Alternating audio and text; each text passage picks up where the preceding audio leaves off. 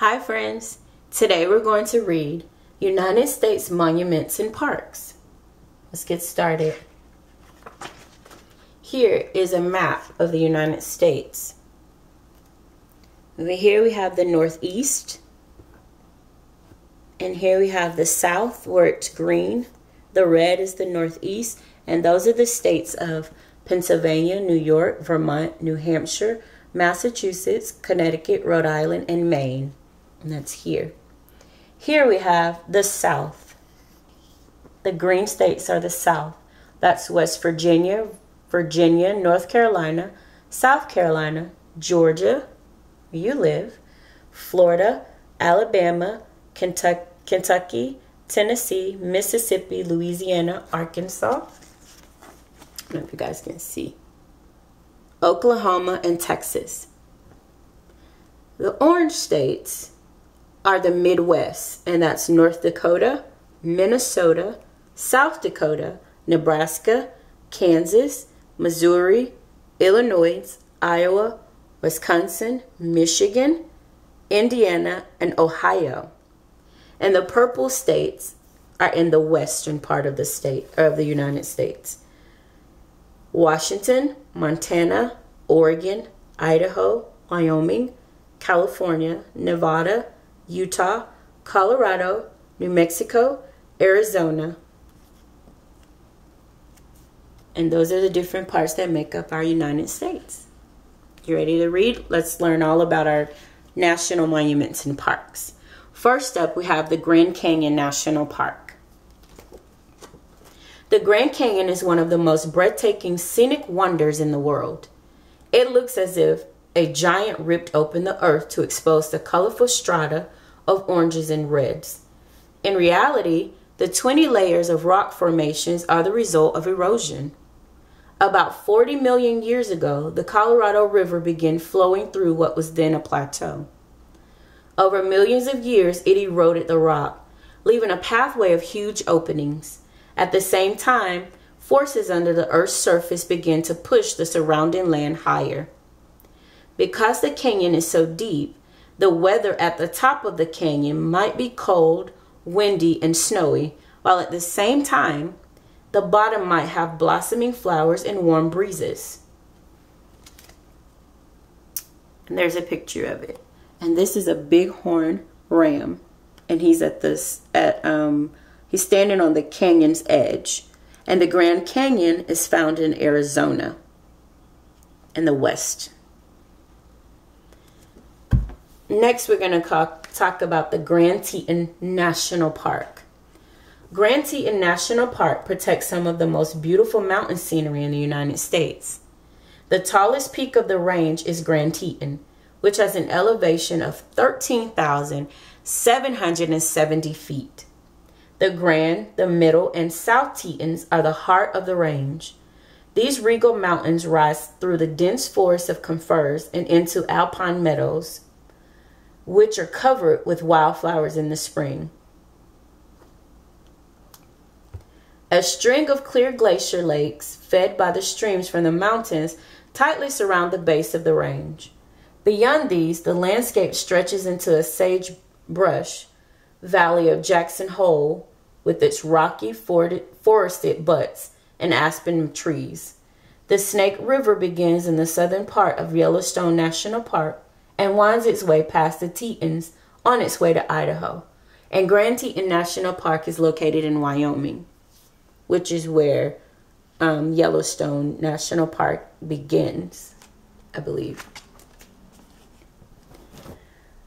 Oh, I'll show you a picture. And there's a picture. Do you guys see the mountains in the back? The snow. Sequoia and Kings Canyon National Parks. And these are located in California. These two national parks are right next to each other in the Sierra Nevada mountains of California.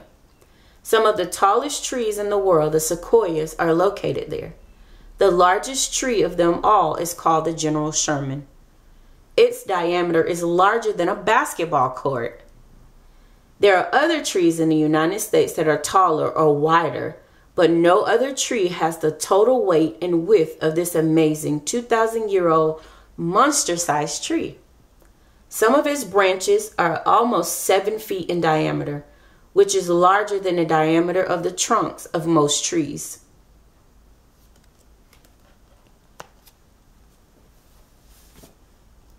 You guys see that massive sequoia? And next we'll talk about Yellowstone National Park, which is located, most of it in Wyoming, parts of Montana, and Idaho. Powerful forces beneath the earth shape the beauty of the pristine wilderness of the Yellowstone National Park. During the Tertiary period, about 55 million years ago, magma from deep inside the earth created the Washburn and Absaroka Mountains. About 640,000 years ago, a massive supervolcano erupted and formed a volcanic crater called the Yellowstone Caldera, which is 28 by 47 miles in size. The park is filled with evidence of the volcanic activity that is deep under its surface. There are more than 10,000 geysers throughout the park, including its most famous geyser called Old Faithful. It erupts within a range of every 60 to 110 minutes and spews 200-degree Fahrenheit water into the air at an average height of 130 feet. One great way to tour the park is by driving the 142-mile-long road called the Grand Loop. It travels a figure-8 path around the park's most spectacular features. And this pool is called Morning Glory Pool. And there's one of the geysers erupting, and a bison.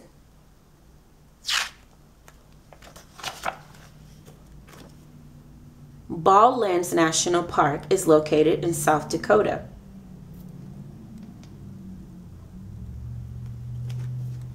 The amazing landscape in this park includes a geological feature called the Wall. It stands about 100 miles dividing the desert plains. Water and wind have carved a fantastic sculpture out of the rocks. There are colorful spears and towering pinnacles. There are enormous butts and dramatic gorges. The layer of sedimentary rock here have different colors. The white is volcanic ash and the orange is iron oxide. There is shale and shades of purple as well as yellow. The park has one of the most amazing beds of fossilized mammals in the world. You're not allowed to take a fossil, but you can enjoy watching the bison as well as the bighorn sheep and pronghorn that roam within the park.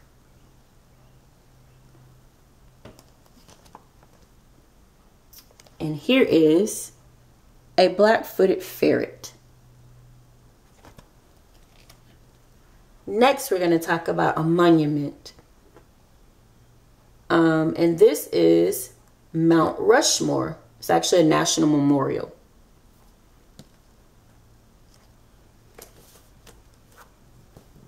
Mount Rushmore is a shrine to the United States democracy. This towering batholith in the Black Hills region of South Dakota has been carved with the heads of our 4 famous influential presidents: George Washington, Thomas Jefferson, Theodore Roosevelt, and Abraham Lincoln. The faces are 60 feet tall. Behind the giant faces, there is a cave called the Hall of Records. It has a vault with 16 panels of text, including the Declaration of Independence and the Constitution. It also includes biographies of the 4 presidents, as well as a biography of Gutzon Borglum, the famous Dutch-American sculptor whose design was selected for the memorial. And Mount Rushmore is in South Dakota.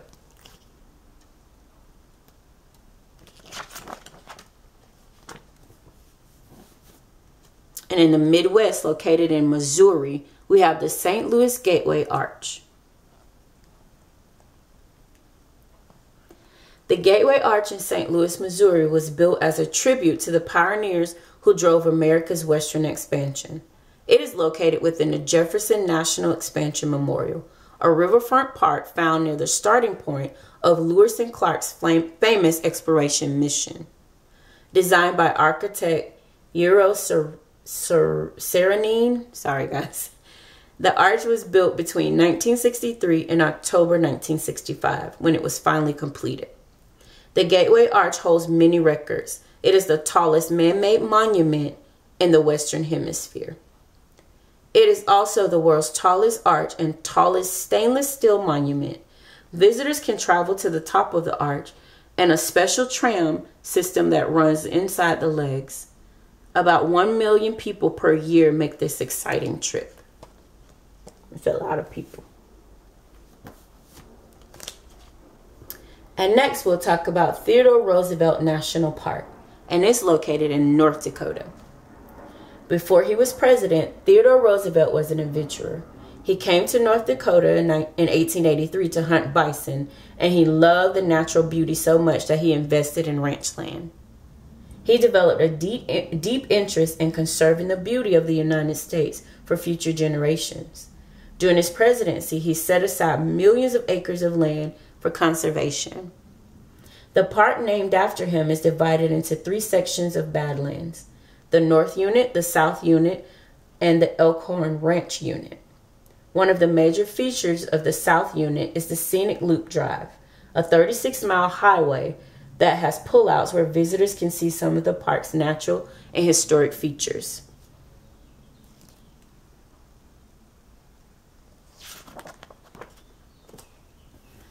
And next we'll talk about Big Bend National Park, which is located in the South in Texas. Big Bend National Park is located in the Chihuahuan Desert of West Texas. The park is over 800,000 acres in size, bigger than the state of Rhode Island. It is an amazing mix of beautiful desert scenery with rugged mountains cut by river canyons. The Santa Elena Canyon is one of 3 major canyons in the park, and this canyon is created by the famous Rio Grande River. The wind that winds its way through the park and forms the national border between Texas and Mexico. The canyon's limestone walls are 1,500 feet high. The Sierra Ponce Wall is a part of Mexico, and the Mesa de Anguilla Wall is a part of Texas.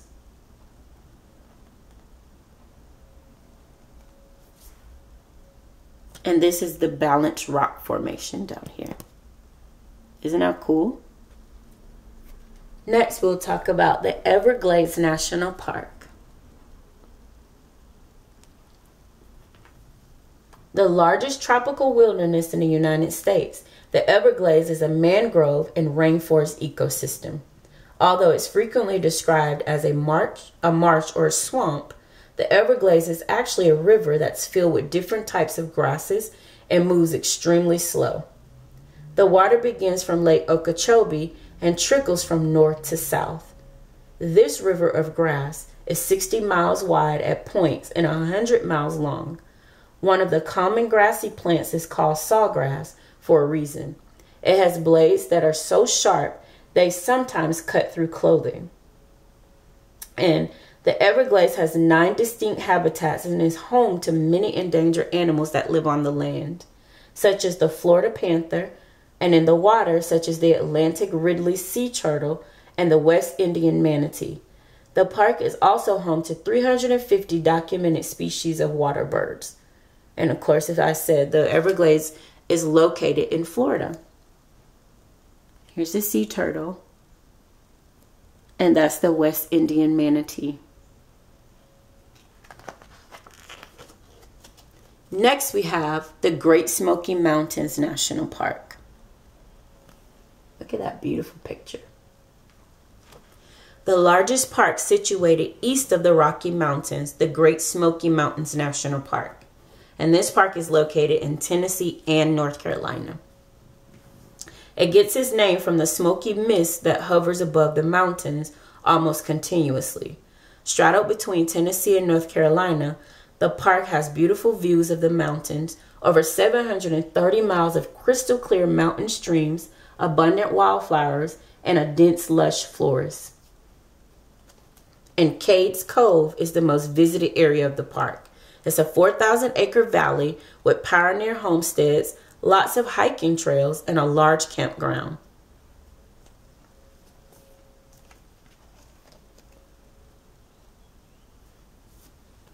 And this is called Clingman's Dome Overlook. And this is another popular place where people go and visit. Harpers Ferry National Historical Park.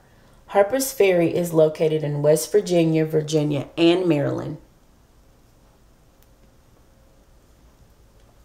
The town of Harpers Ferry, West Virginia, is famous for being a hotbed of activity during the American Civil War.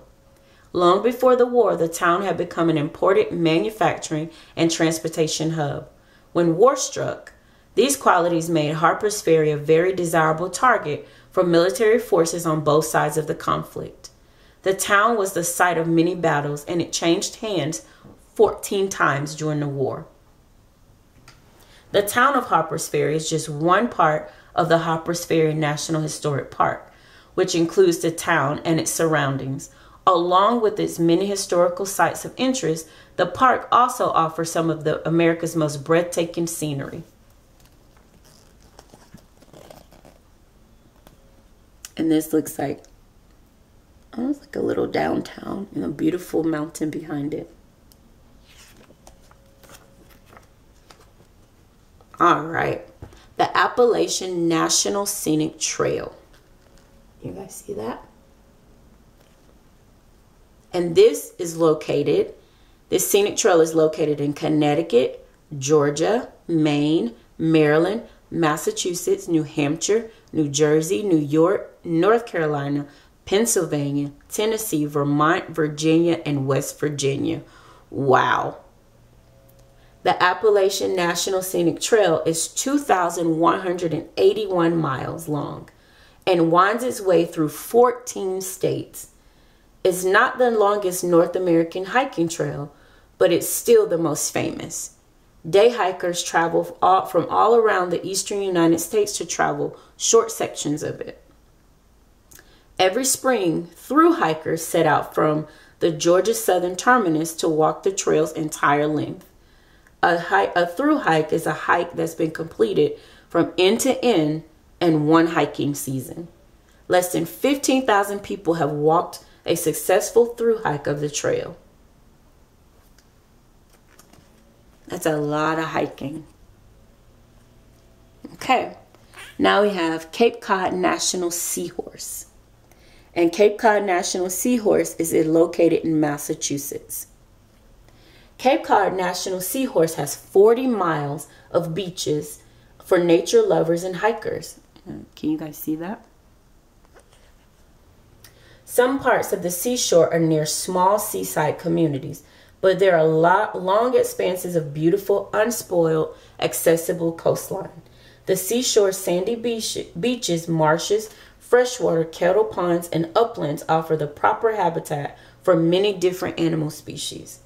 Here you might see a herd of harbor or gray seals sunning themselves on the beach, or a red fox playing on the sand dune.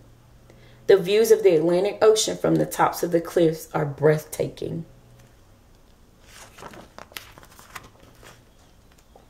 All right. We also have the Gettysburg National Military Park, and this is located in Pennsylvania. Gettysburg National Military Park is the location of the turning point of the Civil War, which happened on July 1st through the 3rd in 1863. It was the second time Confederate General Robert E. Lee had invaded the North, but the Union proved victorious. The victory came at a great cost. The park has over 1,400 monuments, and memorial statues are placed across the huge battlefield. Most of the monuments stand where the military units actually fought. And here's some cannons. The Statue of Liberty in Ellis Island National Monument. A symbol of freedom known worldwide, the Statue of Liberty was gifted to the United States by France in the 1880s to commemorate the friendship between the two countries. Nearby Ellis Island was the first place where millions of immigrants to the United States came on shore in the late 19th and 20th centuries. Close to 40% of all Americans can trace at least one relative who came to the United States through Ellis Island. And here's the Statue of Liberty, and there's Ellis Island. And here's the main building which houses Ellis Island. And this is in New York. Glacier Bay National Park and Preserve is located in Alaska. All right. When Captain George Vancouver was sailing off the coast of Alaska in 1794, Glacier Bay was hidden under a thick layer of ice. The ice was a few miles wide with a thickness of thousands of feet. Since that time period, the glaciers have retreated about 65 miles, which has revealed the land and bay. The land is a living laboratory to tell the story of how many glaciers retreat, the plants that start growing once they've retreated, and the animals that make the new vegetation their home. The new plants and trees have created a habitat for moose, wolves, and mountain goats.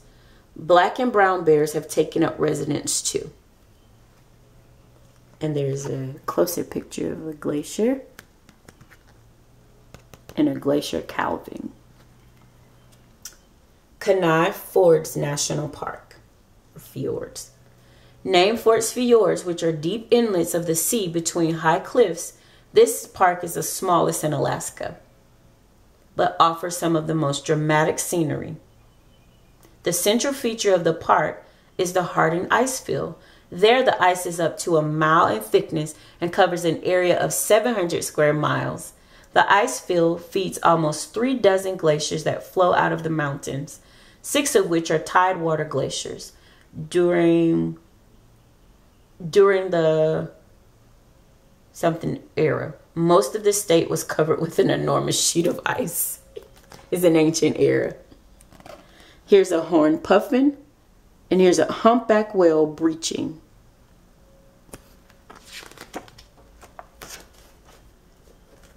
Hawaii. Hawaii Volcanoes National Park. The park is on Hawaii's Big Island and offers a dramatic view of 2 of the most active volcanoes in the world, the Kilauea and the Mauna Loa, which means Long Mountain, is the older and much larger of the 2. Measured from its base, which is 18,000 feet below sea level, it's taller than Mount Everest in height. It's the Earth's most massive single mountain. Kilauea, which means spreading, or much spewing, is located on Mauna Loa's southeastern slope. Visitors can travel on trails close to cinder cones, huge pits, and hot lava. And there's a closer picture of it. All right, we have another one, another national park that's located in Hawaii, and that is the, let's see if Miss Tiffany can say this, the Haleakala National Park. The Haleakala National Park is divided into 2 different sections, the Summit area and the Kipahulu area, which is the coastline and contains a protected rainforest. It also features the Haleakala crater, which I think is here.